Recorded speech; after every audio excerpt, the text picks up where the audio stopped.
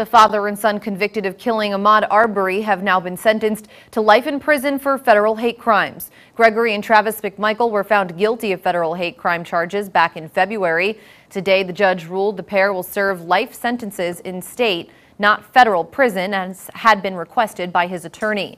The McMichaels' neighbor, William Bryan, was also found guilty of hate crimes in the 2020 murder. He's been sentenced to 35 years for his role. All three men are already serving life sentences for murder on state charges in the killing of Arbery.